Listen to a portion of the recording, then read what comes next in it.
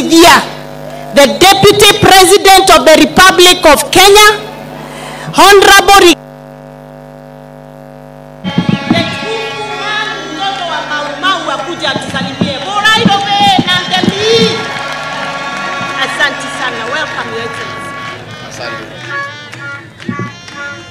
Asante, tafadhali toketi. Baba Askofu Mkuu, the Most Reverend Jackson Ole Sapit, Askofu wetu wa Mbere, Askofu Dr. Masaba, Askofu kutoka Meru, wachungaji wa kanisa hapa ACK Mbere, Mheshimiwa wetu Gavana Karinda, Seneta wetu Kavamudi Gitu Kagatea, mjumbe wetu hapa Engineer Muriuki, waheshimiwa wote ambao walifika, watu wa Mbere, Muriaro,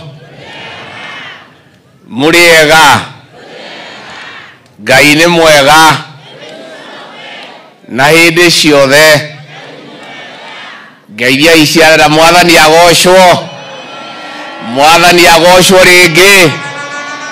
Mbere happy new year, Mbere happy new year.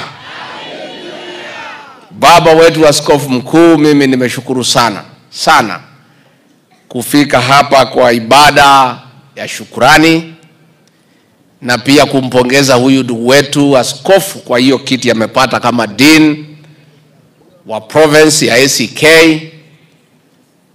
Bishop Dr. Masaba, nataka nikuambie pongezi.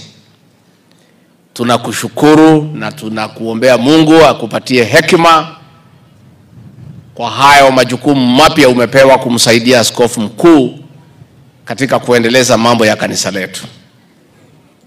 Pia mimi nataka kushukuru Wakristo wa ACK Mbere kwa makaribisho yale mumetupatia hapa na timu yangu. Tumeshukuru sana. Na baba askofu, katika mahubiri yako umeongea vile mimi nasema kila siku. The family unit is the pillar of the nation. When families are together, the nation is one. Kwa hivyo vile umesema, tuko na kazi mingi, lakini mambo ya kazi tusilete kwa boma. Wewe ukienda ofisi, ukifunga, uache mambo ya kazi pale, uende nyumbani. Akina mama mkienda kazini, mambo ya soko, hiyo maneno uache sokoni, uende ukachunge mzee wako na watoto wako. Si ndio? Hata hao wahubiri, machungaji wakitoka kanisani, wawache hiyo maneno kanisani, wakuja kwa nyumbani. Ndio tujenge familia. Sababu sisi zote tukibeba mambo ya kazi, familia itapotea. So Bishop wetu, asante.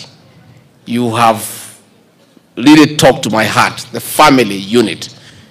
Na ndio mimi na mke wangu tumeshikana kama familia kuokoa mtoto wa kijana, the boy child, ambaye ameangamia kwa pombe na dawa za kulevya. Na hapa katika eneo hili la Mlima Kenya, Most Reverend Jackson Ole Sapit, tuliumia sana hapa. For 10 years, ile pombe yote mbaya ilipikwa Nairobi na kwingineko ililetwa hapa katika Mlima Kenya. Na hakuna mtu alikuwa anaongea. Machifu wanapita ni kama wana macho. Polisi wenyewe hata wanakunywa. Machifu wengine wanaweka baa. Kweli ama uongo? We were in trouble as a region, as a country. Na ndio rais akaniagiza, akaniita, akasema kuja hapa Rigiji. This is not possible. Wewe ni mtu ya kanisa, mimi ni mtu ya kanisa, sisi hatukunywi pombe. Itakuwaje watoto wetu watapotea kwa pombe, mimi na wewe tukiwa katika mamlaka? Na ndio tumeanzana na hiyo vita. Lakini ile mimi nimeona hapa, Bishop Masaba, That is the winning formula. Hii ya kushika watu kupeleka kotini ni sawa. Hii ya kufunga na kumwaga pombe ni sawa. But the real formula ni ile nimeona hapa. Tutafuta hivi vijana yote, tuwasaidie na kazi na tuwasukume kanisani. Si ndio? Mimi today I'm a very happy man. Leo hata nitalala mzuri. Because what I have seen, Bishop Masaba, you have touched my heart. And because I engage with many spiritual leaders, I have come here for benchmarking, na hii program nitafuatilia kwa utaratibu. I talk to other church leaders to have similar programs. Because even as tunapigana na hii pombe, dawa kabisa ni kanisani. Wakubali Yesu, waokoke, wakuwe tabia nzuri, waende wafanye biashara, wanarudi kanisani. Wakitoka kanisani wanaenda nyumbani. Wanatoka nyumbani wanaenda kwa biashara. Wanatoka biashara wanapitia kanisani. Tukifanya namna hiyo tutafaulu kama taifa. Mimi nimekuja kushuhudia uteuzi wa bishop. Nilialikwa na mheshimiwa huyu na huyu Alexander Mundigi. Na huyu Mundigi amenisukuma sana. Hii mtu anaitwa Mundigi iko fujo mingi. Anasema lazima ufike pale na ufike mapema. Na mimi watu ya Embu, kama kuna kitu mimi nataka shukuru nyinyi ni kumchagua huyu Mundigi. Kuja hapa senator. Sasa adwa Embu. Inyuaga mamuri adwa gaifio. Atumoire mwanake muke mutwa senator. Mukiugathie kura icirero inene.